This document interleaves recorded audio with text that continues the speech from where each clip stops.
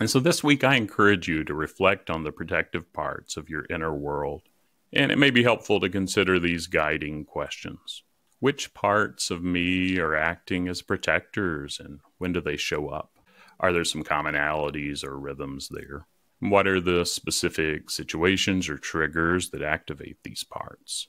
How do these parts operate, and what are their intentions? Can I appreciate their efforts and explore alternative strategies for safety and comfort?